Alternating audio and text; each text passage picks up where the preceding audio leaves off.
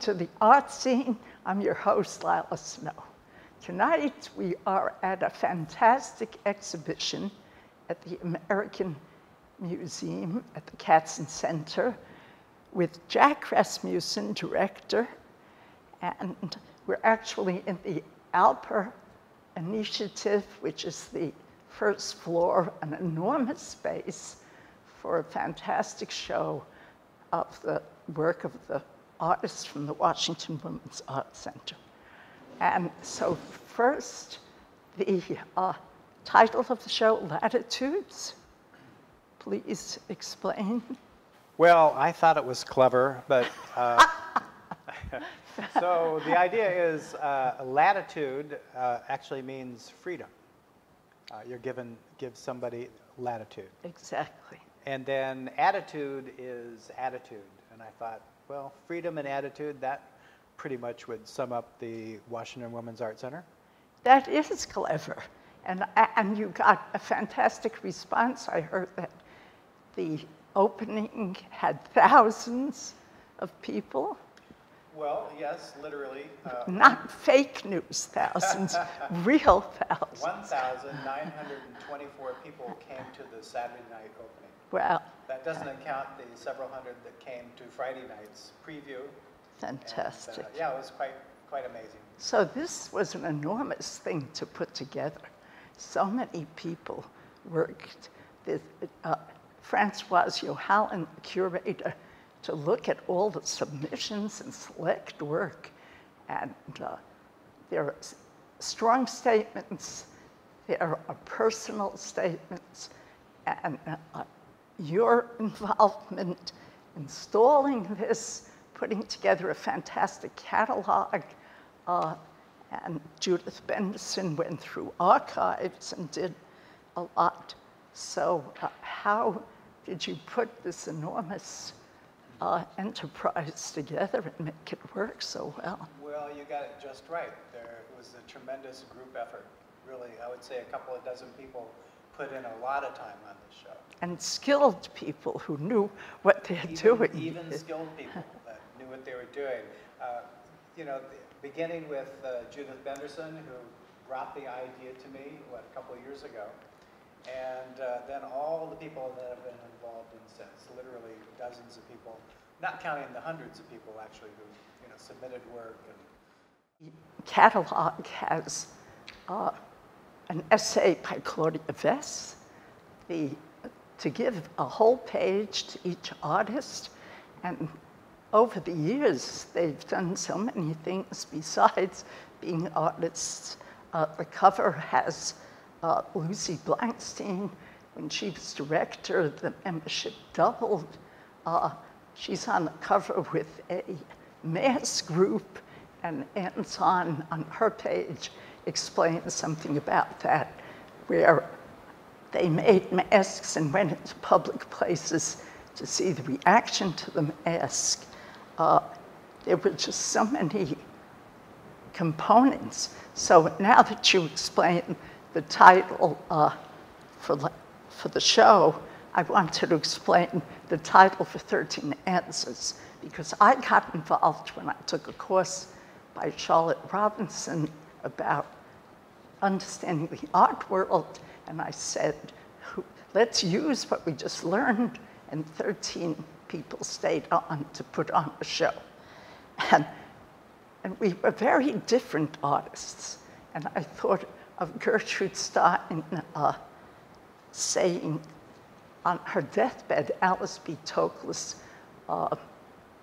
said, Gertrude, Gertrude, what's the answer? And Gertrude Stein hadn't lost her sense of humor and said, I don't know, Alice, what's the question? So these were 13 different artists. Some had never done a resume or a statement, and documentation was always an important thing. And so we did a catalog, and I remember some people never thought that anything they did was worthy of putting it into a resume. So realizing that they had done important, worthy things was already a breakthrough. There was so much support and excitement And Joan Mista was in that group. She became the editor of the newsletter. And Judith Bendison was in the group and became an important part of the center. And Sherry Sanabria was in it. And she has her work focuses on what she calls sites of conscience. She has a sanctuary piece. She did paintings of slave quarters, Ellis Island, and concentration camps. I particularly was impressed with Marilyn Horam, who was in 13 Answers and became exhibition director. She has a fantastic green painting. Judith Bendison has a wonderful large canvas with divided spaces. Opposite her work is Altina's bench. She was in it, and Altina's piece is now in Judith's collection. Maybe we could talk a little bit about the context in which this show appears. Please. You know, 13 Answers and the Washington Women's Art Center in general are a perfect example of what was going on in the sort of early to mid 70s. Yes. We call it today DIY or do it yourself. But, you know, organizations were really taking matters into their own hands. They didn't feel like there was access to the major venues for exhibiting visual art, commercial galleries and museums. So a lot of these groups were coming along, and actually the Washington Women's Art Center was started at the same time as the Washington Project for the Arts. Just oh, that's right. Not too far away. And they predated the National Museum for Women. In quite a few Arts. years. Yeah. Right. Yes. So we were making history before the official history of giving women an opportunity. So you're going to do a tour of the show with Judith Bendison, and I would just like to say I very much appreciate you being here to do this. So I asked Judith Bendison to do this talk and walk with me because this was her idea, this whole show. So she needs to bear some responsibility here. And I thought it was appropriate, Judith, to start with Lila Snow. Of course, these are two pieces up here, and they were actually made in 1972 in Paris in response to the United States bombing in Hanoi of the French embassy, where several people, including the ambassador, were killed. And this is her response to that action. And it's quite wonderful. It's, you see Es Tombe? Yes. And that means here has fallen. And so it's kind of like a grave marker, but it's also like a kite. It's like, something, that was used in a demonstration, but it also has religious significance. Those are rubbings from the tombstones in Christian, Muslim, and Jewish cemeteries. Right, So multi-faith. Sort of making the point of everybody being involved in this tragic war. But it also has, for me at least, a timeless feel, because the sense of when you're talking about latitude and what the significance of that word is, that somehow it's the sense of flying and expanse. And I think it was just, I think that it's beautiful work and it's beautifully placed. So let's walk farther along down here, and maybe we could talk about Altina. You might have something to say about Altina's piece. this piece is a bench made out of fiberglass by an artist called Altina. I believe she went by one name because she had 4 husbands, so it seemed at a certain point it was just easier to stick with the one name. Very, very interesting woman, very interesting life. Lila and I both met her when she came to the very first Understanding the Art World series at the Washington Women's Arts Center. Although probably more than any of us, she already understood the art world. She had won the 1939 Lord and Taylor Design Award for creating Harlequin eyeglass frames. So Lila and I met her in 1976 at this Understanding the Art World seminar, and we continued doing the 13 Answer Show because we wanted to put into practice some of the things we had learned. Tina was just amazingly generous. She had a enormous apartment, one of those big co-ops on Upper Connecticut Avenue in Kalorama with like 30 rooms or something, and we could actually see her working.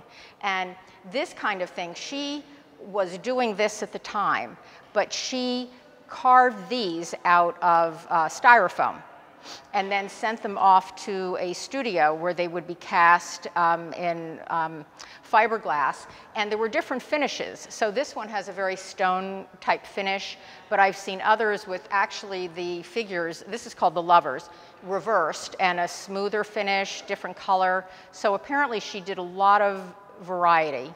And then at the end of her life, she was living in New Mexico with a much younger husband, and he was also an artist, and they worked together, and then they did wood carvings, and I think it was the two of them. She was pretty frail at that time, so she would do the design, and her husband would do the actual carving. But those were sort of one sort of single pieces, whereas this was a series, and she had a bunch of other things that were a series that she did in the 70s and 80s. And oh look, here's a painting by Judith Benderson. The title is Fire in the Blood. I'm thinking back on kind of my mindset at the time, and I just liked the idea of doing things in patchwork. It just seemed that there were lots of little stories almost that I could tell, but that they, one would run into the other. This particular work is by Marilyn Horam, who was one of our 13 Answer artists. Again, she was there at the very beginning in the Understanding the Art World series, which, by the way, that was repeated over a series of years. And Marilyn Horam did this lovely piece. It's called Contemplative Pot from 1982, which was the only kind of pot which was legal in those days. So Marilyn also is part of our The Voices series of interviews that Eloise Schottler and Lucy Blankstein did. So Marilyn is part of that, and it's just a really beautiful piece that she did. This is one of my favorites in the show. This is by Sherry Zvarez Sanabria. And she went to American University and got her MFA here in the 1970s. And this work is now in the American University Museum's collection. And do you know a little bit about what she was doing at this time, this body of work? Yeah, Sherry was actually one of our 13 Answer artists, which meant she took the same class that Lila and I and Maltina were taking. And Sherry actually ended up being pretty successful. Her work caught on quite quickly.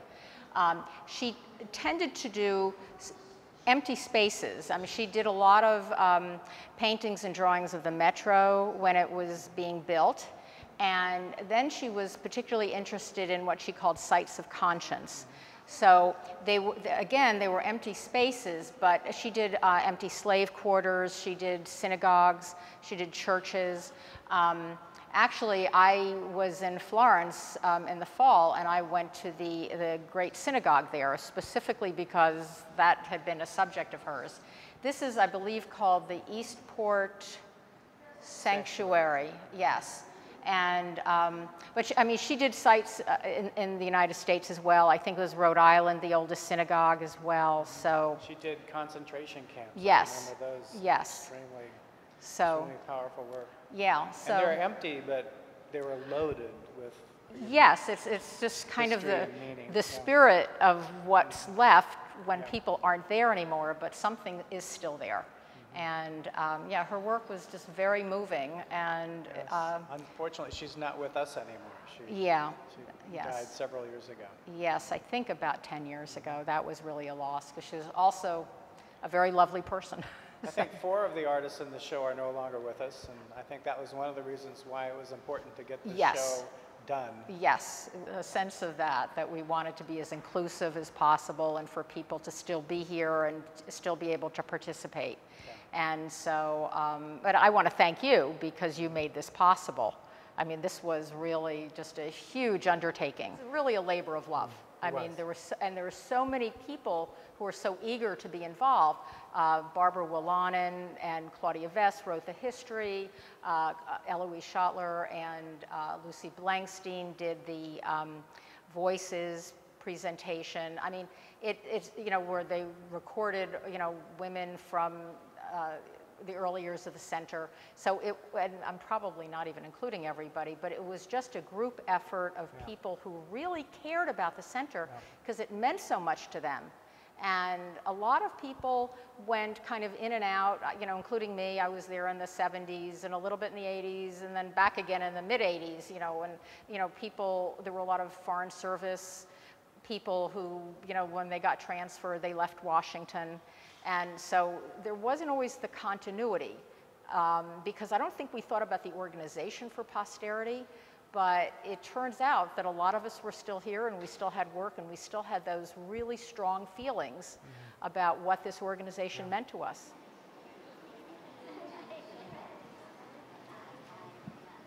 Tell us something about the 3rd floor exhibition.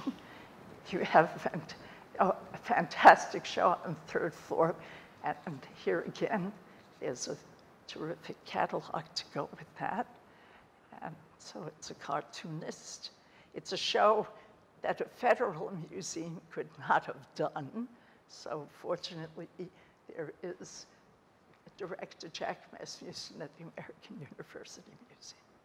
So we have a retrospective of Ralph Steadman on the 3rd floor, and he was a cartoonist and an illustrator, but he was much more than that. He really was taking a very sort of biting, satirical, but very funny look at, you know, our culture, you know, through such venues as Fear and Loathing in Las Vegas, which he collaborated on with Hunter S. Thompson. So he's an amazing illustrator. He's really a rock star. We had people from all over the country coming to the opening just to see him.